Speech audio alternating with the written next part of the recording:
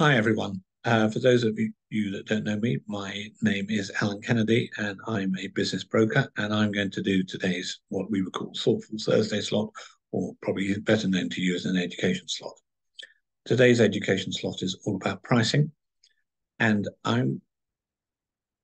over my career, I've met with over 500 firms of accountants, and I've asked almost all of them how much you charge for a simple set of accounts on a company that turns over £250,000 and you have to do the director's personal tax return and corporation tax return. His bookkeeper is pretty good, or their bookkeeper is pretty good.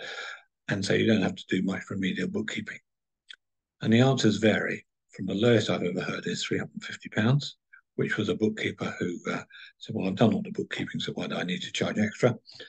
Up to someone who was charging £5,000 for what was extensively the same product.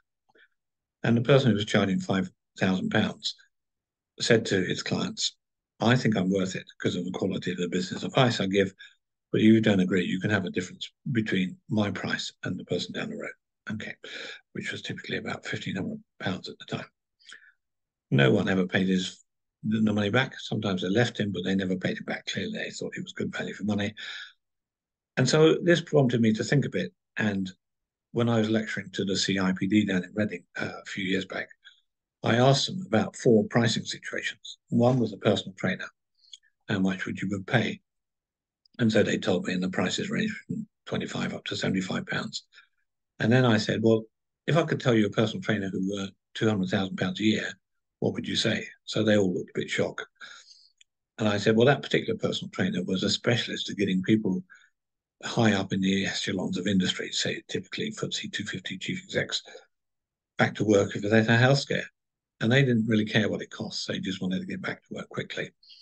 And the same was true with the prices the HR professional charged. And so what I found is wherever you go, prices will be some very high and some very low. The key is to make sure you find the clients that are right for you so you can charge them the prices which are right for you. There's more about this on my YouTube channel if you want to see it. And I'm going to leave you with one thought. Someone has to be the most expensive. Why not you?